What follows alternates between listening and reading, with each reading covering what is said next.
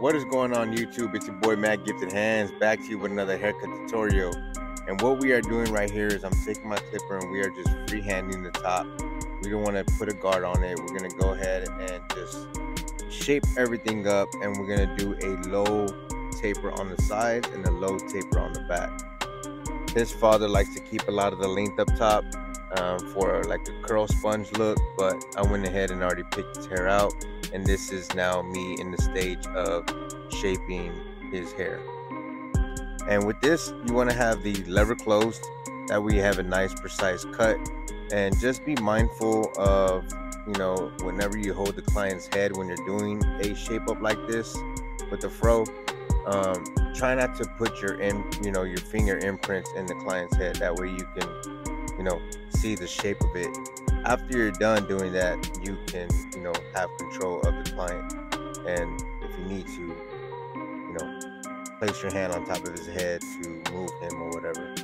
But right here, guys, we're going to go ahead and do the taper in the back. And notice my client's neck taper, we're going to keep it kind of low, but he has and a lot of kids have this, they have that middle indention that's kind of difficult in getting into those small areas. So you're going to see me favoring a lot of the corners of my blades and just repositioning my client. That way it has a nice precise cut. But at this point, my client had already started dozing off and falling asleep. My little buddy right here, man, it was later on in the day on a Saturday, so I could only, as kids, man, we up all day, but once we sit down and chill, or you go get a haircut, get that buzzing in the ear, it's just like therapy. You just want to fall asleep.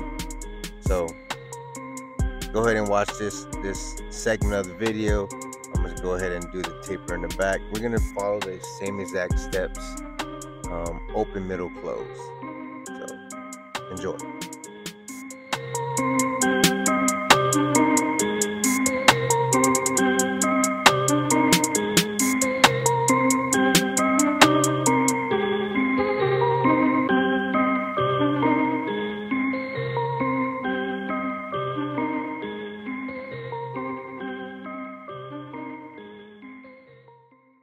So you remember when I told you my client was falling asleep right there?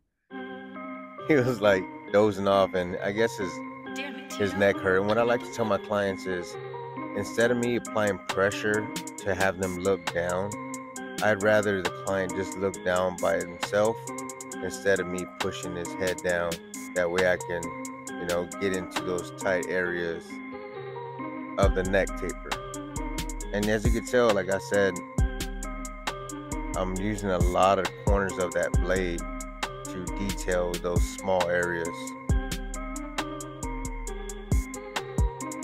But you gotta adapt and overcome, right? You gotta adapt and overcome and still have a dope result, or the final result. And we're gonna go ahead and do a light taper on the sides as well. No sideburns, so we're balding it out. But we're gonna keep this taper pretty low. I want a nice dark C cup, and I want some nice gradient C from light, medium to dark. And again, this is what his father likes on his son, so that's what we're doing. He has been to multiple barbers, and it seems like they just always take his fade a little bit too high, or the father just doesn't like the haircut. So I've been cutting his hair now for a while, so he's been rocking with me. But he was just super tired this time. He actually falls asleep in my chair, and I kind of wake him up, kind of startle him, and he's gonna sit there and be like, I wasn't asleep.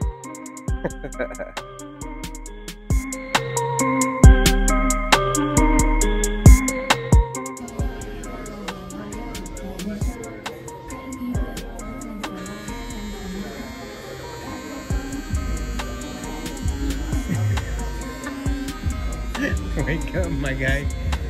Wake up. Wake up. I sleep. Yeah, the camera says different.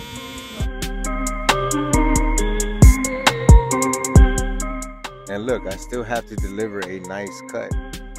Even though he was falling asleep, dozing off, nodding his head, moving around or whatever, I still have full control over my client, and I still want to give him a nice haircut. So even during the service, I'll have him, let him know I'm about to do the lineup, try to wake up. I'll take the air hose that we use to blow all the hair off the client and blow that in his face to wake him up a little bit or whatever. I don't want to be mean to kids. So, and I'm a father of 2 kids myself. So I know what it's like. Falling asleep in a chair is not the worst thing that can happen for a barber. It's actually sometimes better than moving around and screaming and crying, which is fine too, but some barbers just don't like it. I don't mind it. It's almost like music to my ears. Anyways, we're gonna go ahead and do the front lineup, and I'm just brushing down all the hairs in the front. We're not gonna taper it down, but we're just gonna line that up, and you're gonna see that everything is gonna look proportionate.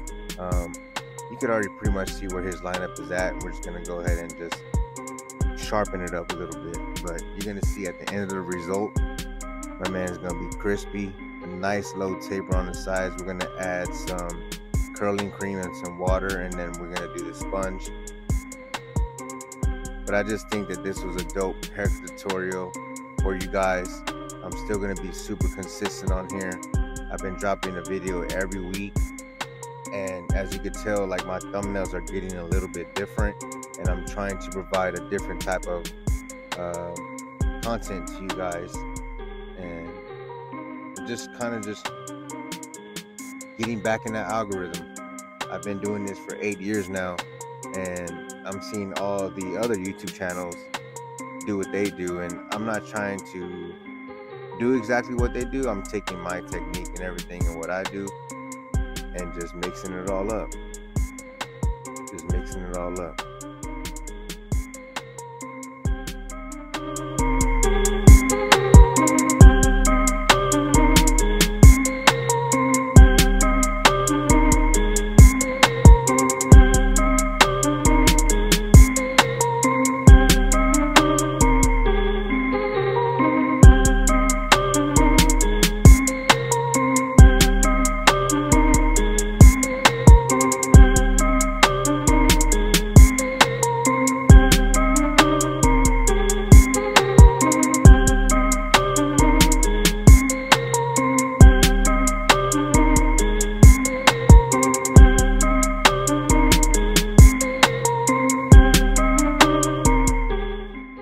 Alright, so we went ahead and applied some curling cream.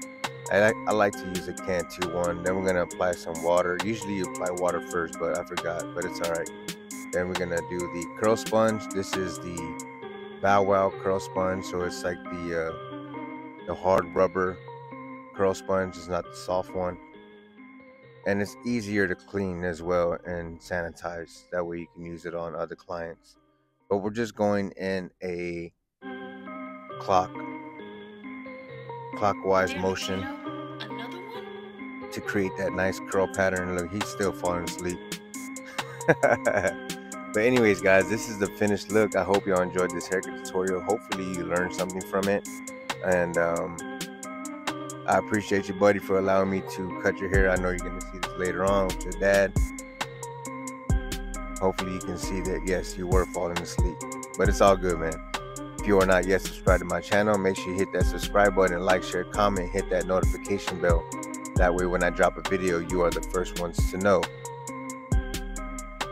Thanks for watching, and as always, Team Gifted, stay gifted.